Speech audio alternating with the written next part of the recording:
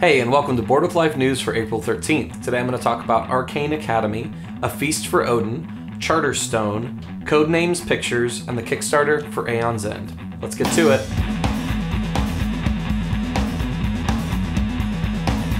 Hey, I'm Chris. Welcome to Board with Life News. First off, let me apologize if I seem a little groggy and my voice sounds weird. I've just gotten back from Unpub and I still haven't recovered from all the convention sleep deprivation and all that kind of stuff. So I'll talk a little bit more about that later. This week was the last episode of Board with Life, the series for season 2, and we don't know if we're doing a season 3 yet, so maybe ever, except we'll do a holiday special. But go head over to the Moonrat Media YouTube channel and check that out. It's the 7th episode of the season.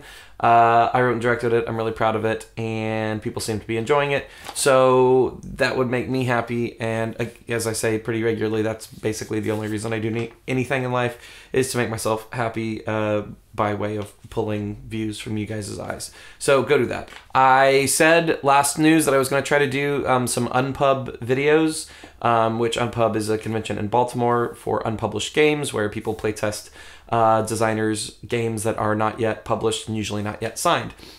I was planning on doing a couple of convention videos, but I found myself having to split my time between too many avenues, so I think I'm just going to do a vlog about it where I just sit down and talk a little bit about the experience.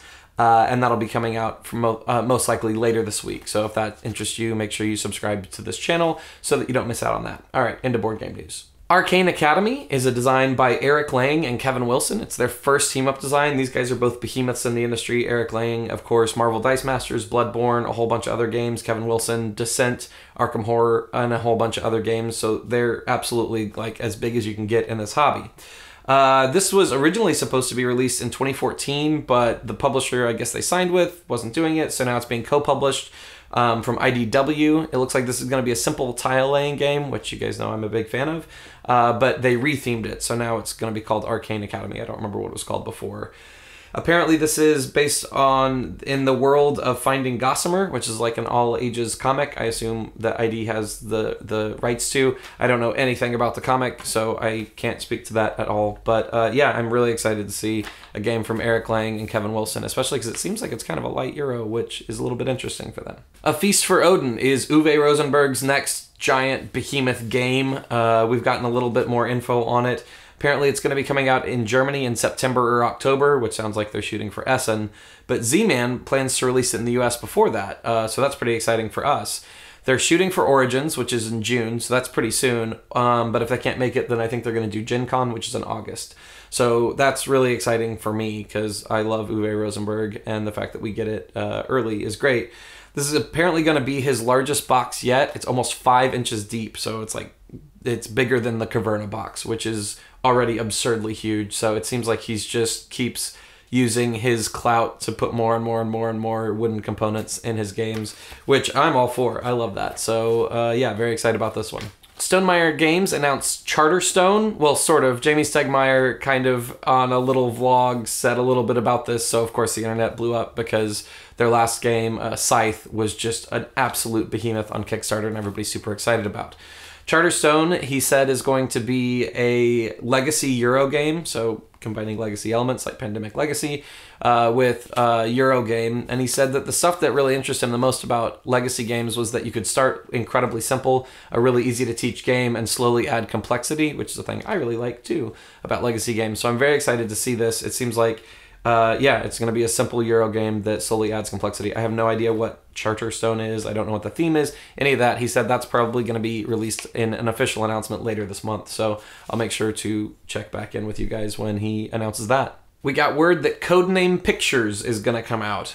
This actually came out of the Gathering of Friends, which is a invite-only convention hosted by Alan Moon, who designed Ticket to Ride, that's up in Niagara Falls every year. So it's a place where a lot of publishers and designers and just industry folks that are way bigger than me, I've never gotten an invitation, get together and play games for 10 days. It's also kind of evolved into a place where there's not really press, and the press, so people are showing games that they aren't allowed to publicly announce, or things that are in IPs that aren't announced yet. So there's a lot of that kind of stuff going on, a lot of playtesting of that kind of stuff. So it didn't seem like this was like a leak or anything. It seemed like it was a fine announcement that just happened to come out of that. But basically Codenames Pictures, which I can only assume is basically Codenames with Dixit cards, which is a really popular variant that a lot of people like playing by, where instead of having 25 words, you have 25 pictures, and then it's just the exact same Codenames rules.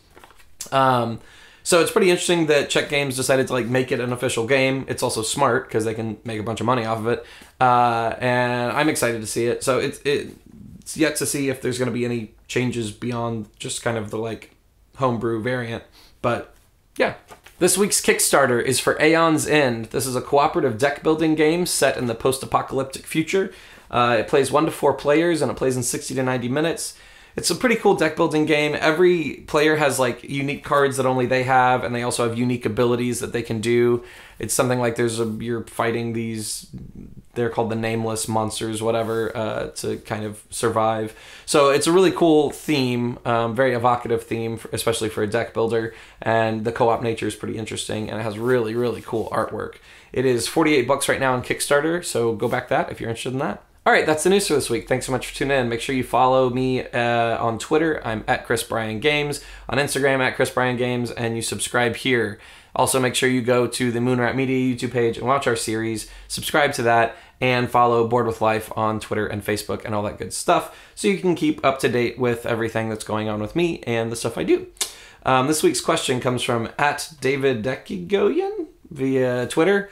Twitter, like the actual @names seem to be the hardest things ever. I think it's because nobody capitalized anything. Anyways, he asked, what was a highlight for you from Unpub 6? It was such a great convention. It was so well run. Daryl Lauder, who runs it, did an incredible job. I would have to say, even though there were a ton of stuff, really just like getting to see my friends that are in the design world that I only get to see a couple times a year at conventions, and also meeting a lot of cool new people. I got to meet some new people. It's just such a cool community, and like every time I go to a convention, I'm always just like struck by just how like nice and helpful and humble everyone is in the community. It's really crazy. I mean, this is a convention that had 125 different designers, and there are publishers there that are like looking for games and stuff, but everybody's just freely giving of everything. There's no competition. There's no like malice or any kind of like bickering or anything like that. It's literally like a bunch of designers all together to show their games, and then like 2,000 playtesters that are just there to play unfinished games, which is crazy. Like, it's like people really wanting to see rough cuts of movies instead of the finished cut of the movie, or in addition to the finished cut of the movie. So it's just people freely giving of themselves to help other people, and that's awesome.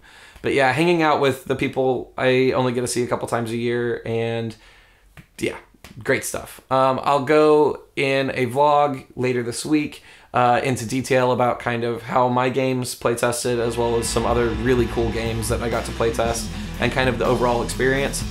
So if you're interested in kind of like knowing more about it, or what it was like, or you have interest in my games and stuff, make sure you tune into that. It'll probably be on Friday or maybe Monday of next week. So yeah, make sure you tune in for that, because otherwise why would I do it, right? All right, so thanks for tuning in this week, and I'll see you next week.